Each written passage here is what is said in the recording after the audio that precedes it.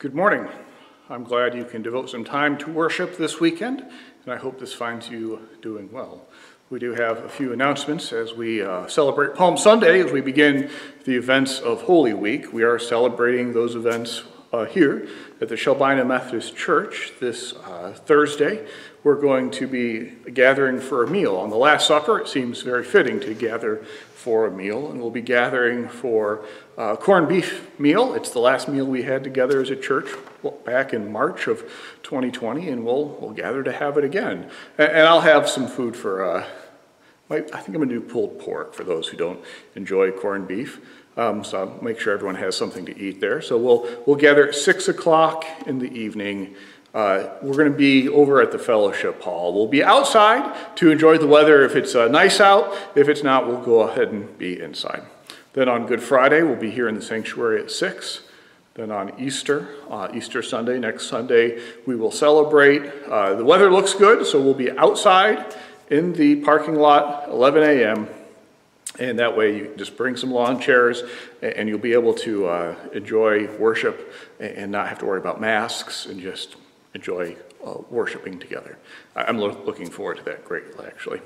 I don't think there's anything else we need to announce, and so here's the reading out of Matthew 21.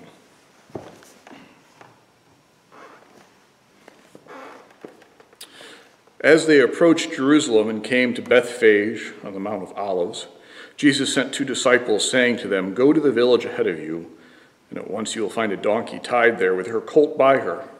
Untie them and bring them to me. If anyone says anything to you, say that the Lord needs them, and he will send them right away." This took place to fulfill what was spoken through the prophet. "Say to daughter Zion, see, your king comes to you, gentle and riding on a donkey, and on a colt, the foal of a donkey." The disciples went and did as Jesus had instructed them. They brought the donkey and colt and placed their cloaks on them for Jesus to sit on. A very large crowd spread their cloaks on the road, while others cut branches from the trees and spread them on the road. The crowds that went ahead of him and those that followed shouted, "Hosanna to the Son of David! Blessed is he who comes in the name of the Lord! Hosanna in the highest heaven!" When Jesus entered Jerusalem, the whole city was stirred and asked, "Who is this?" The crowds answered, "This is Jesus, the prophet from Nazareth in Galilee." This is the word of God for us, the people of God. Thanks be to God. I would like you to imagine with me what it would be like for a town to get really excited about the upcoming Super Bowl, which obviously the Chiefs are going to play in, and packing up, gathering in the city center, and all packing up and heading off to Kansas City to tailgate together as an entire town. Now imagine a little bit further that it's not just the Super Bowl that's going to be played, but imagine that it's all the games of the playoffs played right there in Arrowhead Stadium, and we're just going to go down, and we're going to camp out, we're going to tailgate, we're just going to make a big time of it, and just imagine the sea of red jerseys and smoked and barbecued meat as far as you can see. I'm getting a little bit hungry just thinking about it. I want you to think about and capture that sense of what that excitement would be like to be part of that, because we're going to need to understand that in a minute as we start thinking through what Palm Sunday would have been like. We're not going to dive, we're not going to dive right into Palm Sunday. We kind of got to get a running start at it. So we're going to back up. Palm Sunday happens in Matthew 21. We're going to back up to Matthew 17. In Matthew 17, we read that Jesus gathers with others in Galilee.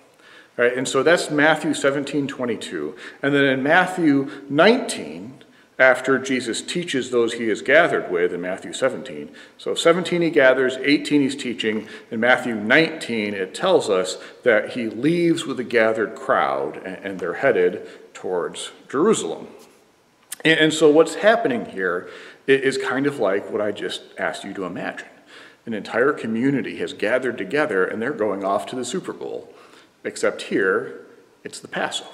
This entire town, this entire community of the Jews of Galilee have gathered together, Matthew 17:22. They've gathered together, and Jesus is teaching them and explaining who he is. As we're all going to head off, and here we go. And they take off, and they're going up to Jerusalem on this week-long journey. It takes about a week to go by foot. And that makes sense of, like, as they're taking off in Matthew 18, we get this moment where Jesus is asked about paying the temple tax.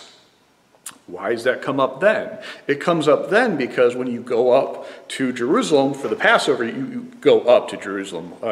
Jerusalem is elevated. So as you're going up to Jerusalem, you're singing the Psalms of David, and you're going to bring your payment, your tax, the temple tax. And so if you want to travel safely, you travel in a large group. And so that's why it came up, like Jesus was asked, so are you going to pay the temple tax? Yes, let's talk about that. And so the entire community of Jews of Galilee are heading on up to Jerusalem.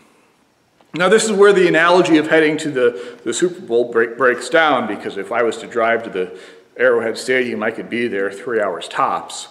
They didn't drive. As they're going to the Passover in Jerusalem, it's going to be 5 to 7 days of walking. It's going to take a while for them to get there. But what that means is, as they go, Jesus is explaining to them, as we hear in Matthew 19 and 20, Jesus continues to teach, right? Jesus is explaining to them who he is. And so what the Jews of Galilee know is that a son of David is traveling up to the city of David. David had been the one to conquer the city of Jerusalem and use it as the capital of his newly created kingdom of Israel. God had put together all the 12 tribes, and David's the king. Jerusalem is now the capital, and this is like a shining moment in Jewish history. This is the moment when God has blessed the promised land and brought them all together. And so here we have the son of David heading up to David's city on the holiest day of the year for Passover, and they're singing the Psalms of David. David had given them songs to sing that are recorded in what we now know as the Psalms. And so they're headed up, they're singing David's songs, and here they go. And by the time they get to Jerusalem, after a week of singing the songs of David and following the Son of David, like, they're just excited. Like, they're keyed up. They're ready for some football, right? To continue to push that analogy probably too far. But they are rolling in, and they're proclaiming Jesus to be the Son of David. And as we get to Matthew 21, and they're needing something to cheer with, so they're reaching off and they're tearing off palm branches, and they're waving palm branches like sort of party favors or like things to cheer on your team. Like they just are making a big deal of this. And Jesus is riding into the city on a donkey, and what they knew then and what we know today is the way that King David had marked his successor, his son, Solomon, who was to follow King David, is he sent Solomon down into Jerusalem on a donkey. And so now we have this happening again. Another son of David is going to Jerusalem on a donkey. So like, this is just clear as can be that this is going to be a big deal. And so Jesus is riding into Jerusalem, and they are singing, "Hosanna to the Son of David. Blessed is he who comes in the name of the Lord." And they ride into town. And we get to the last two verses of what we read today in Matthew 21. We read that the city stirred. And I read the city stirred, and it's kind of like stirring after you've been asleep for a while. You kind of stir and you go, huh? Someone's trying to get your attention. What? Right? So we read the city stirs. It's like the city kind of looks over and realizes these folks are coming. And the city asks, we read, it's in Matthew 21, like, who is this? What's going on? And the people of the Jews of Galilee who are coming in, like, they're excited. They're going, yes, the Son of David, it's Jesus! And they're excited. And the city, like, it's amazing what's not there. Because it tells us that the people of the city, they kind of look over, they stir, and they go, who's that? And they get the response, Jesus! And there is no response by the people of the city. It's like, oh, okay. And it kind of rolls back over. It's just this great moment, right? There's just no response the people of the city make. And I think it's important to take a moment to understand, like, if you're in the city, what's your experience of Palm Sunday? Like, okay, so let's think about that for a minute. Going back to our Super Bowl analogy, if you live down by Arrowhead Stadium in Kansas City, and you know the Super Bowl is coming, and it's going to be played in Arrowhead Stadium, like you have all these just millions, thousands, I don't even know how many people are going to go. Like, you just know that it's just going to be really busy for the next week. Like, how excited are you? Are you really excited if you live right next to the stadium? Or are you just kind of frustrated that every piece of meat that you could possibly grill has been bought up and that you're not going to be able to get to work on time because traffic's going to be crazy? And like, you'll probably put on your jersey for the big game day, but like for the most part, you just want everyone to kind of go home. Like, it's a big game, but like, watch it on TV maybe. Just get out of my way. I got my life to live, right? That's probably where the people of Jerusalem are at on this. Like, if you look at how many towns had to send people to Jerusalem for the Passover, it would have been the better part of a month to be able to get everyone in, sacrifice, celebrate Passover, go home, and like have everyone, all these towns come in. So like 2 to 3 weeks of like people coming in and leaving, and coming in and leaving, and coming in and leaving. And as all of these different communities are rolling in, they're all excited, and you just want to get through your work day. Like, you're not, like, you'll celebrate Passover, it'll be good, but like, whoo, like all these folks, I just want to get back to regular life. And I could see like the people of the city being especially fried at the people coming in from Galilee with Jesus, because like they're looking over and like, man, you tore down all those palm leaves? Like, that's our shade. You tore down the tree for the palm from the palm trees like we stand under? Like that's where we got our shade. I'm going to be hot tomorrow because of you. And where are your cloaks? Pick your cloaks off the ground. That's not decent. Put your cloaks back on. Like, what? Settle down. It's a Passover, but still, like, chill. Like, settle down. And like, it's just this a marked contrast between the people of the city who've had or the people of the country of Galilee have had a whole week to get excited with and for Jesus, and the people of the city who just like,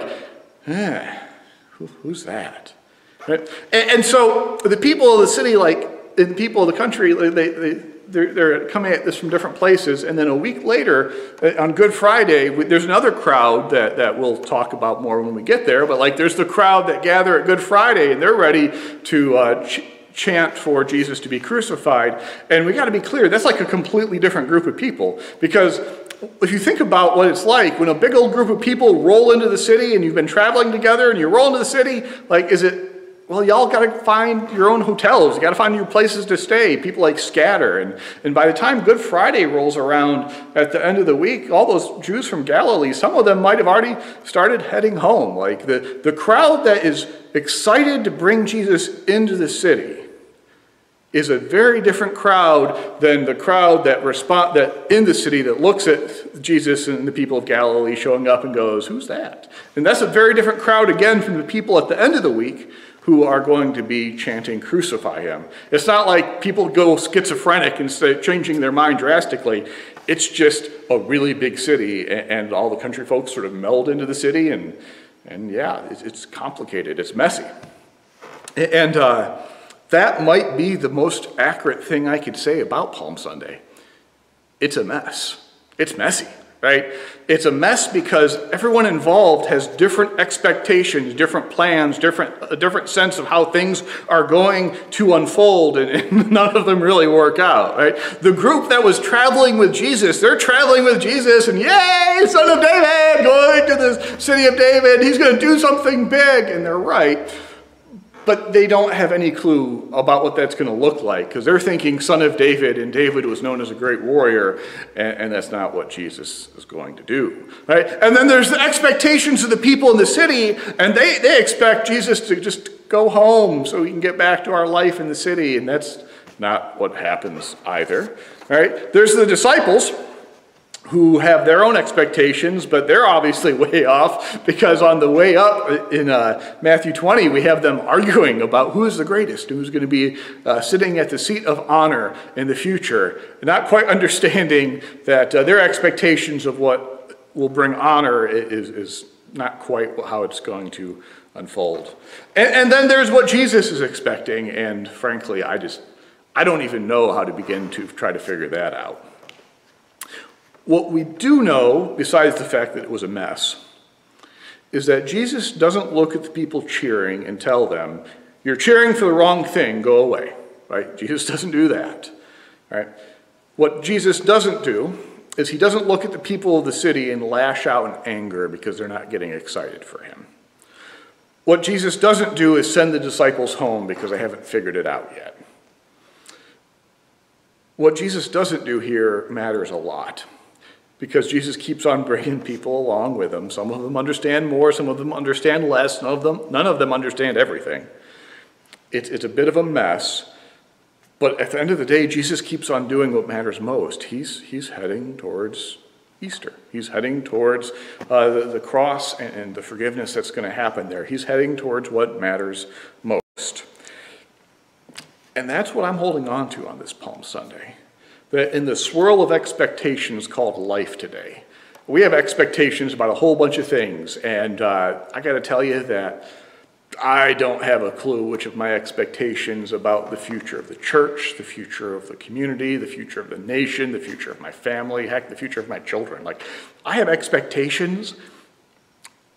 I don't know which of them will come true. I don't know which of them will be fulfilled. I don't know what's going to happen. It's kind of a mess. Start talking about what's going to happen in the future right now. Right now, of all times, trying to figure out what a good expectation is just seems like an act of futility, truth be told. But what I can be sure of is that I'm going to keep on following Jesus, and that as we keep on following Jesus and being excited about that, that we keep on following him through a path towards Easter with an expectation that we can hold on to, that Jesus will continue to be Lord, and that in the end things will work out, not because of anything we do or our expectations, but because of what Jesus did and Jesus will do. It's kind of an odd punchline to have, but that's kind of the nature of Palm Sunday. It's a mess, a lot of expectations, but we keep on following Jesus. That's what we got. Thanks be to God. Amen.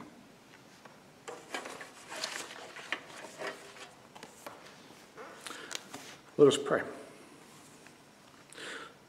Lord, as we begin this holiest of weeks, guide us through these days from the Last Supper that might nourish us before the tragedy of Good Friday as we come to the shocked silence of Saturday and head towards Easter. As expectations swirled around you then, on the first Palm Sunday, help us to temper our expectations and simply focus on you, on following you, knowing that you lead us towards what we need most, both in this life and in the life to come. I hope your Holy Week goes well. I hope you were able to worship on not just Easter, but also join in with the church family on Thursday and Friday, which is how we get from here to Easter. The path to Easter goes through the Last Supper and the crucifixion. So I think it's important for us to stop together and to mark those times, those moments together. So I hope that you have a holy week, and may the peace of Christ be with you this day and always. Amen.